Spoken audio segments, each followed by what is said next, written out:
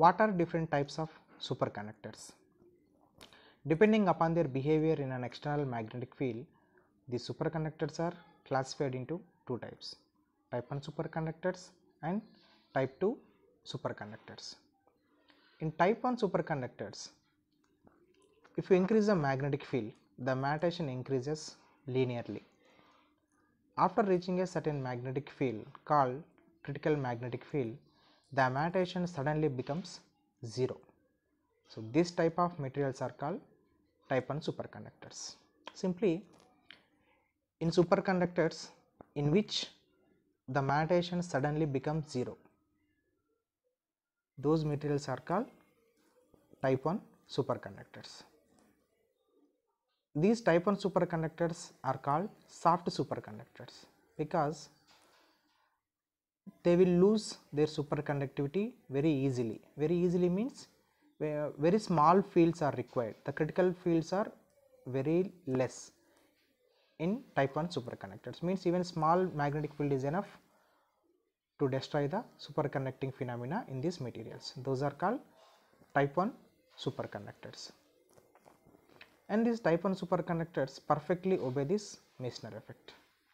Example of type 1 superconductors are aluminum, zinc. If you see their critical magnetic field 0.0105 Tesla, and for zinc it is 0.0054 Tesla, which is very less.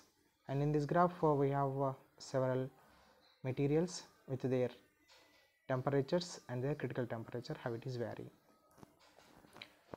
In type 2 superconductors, with applying magnetic field, the matter increases linearly up to certain magnetic field called first critical magnetic field, indicated by Hc1 in the graph.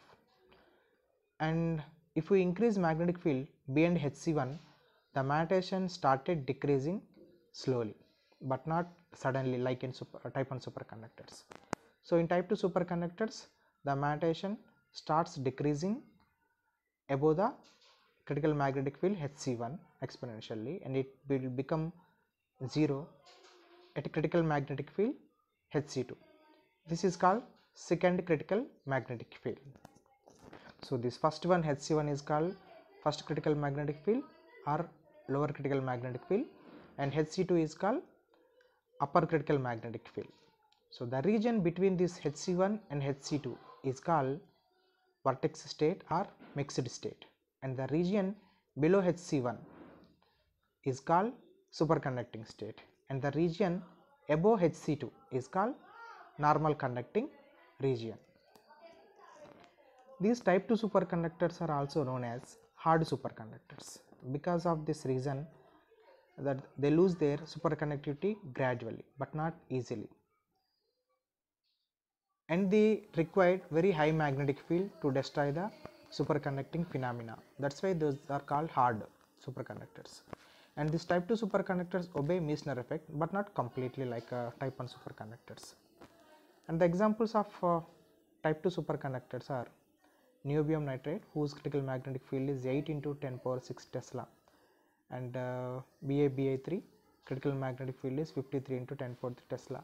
You can see the difference between the critical magnetic fields of type 1 and type 2 superconductors here.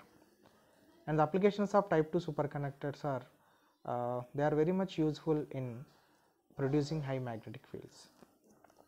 If we summarize the differences between these type 1 and type 2 superconductors, type 1 superconductor materials lose their magnetization suddenly, but in type 2 they will lose their magnetization gradually, and type 1 superconductors exhibit Meissner effect, whereas type 2 superconductor does not exhibit complete Meissner effect.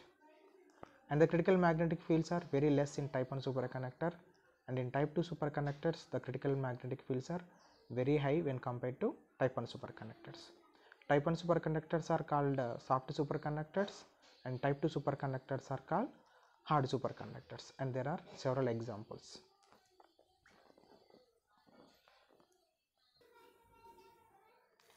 And the other important feature of superconducting material is isotropic effect, means the critical temperature depends on the isotopic mass of the element.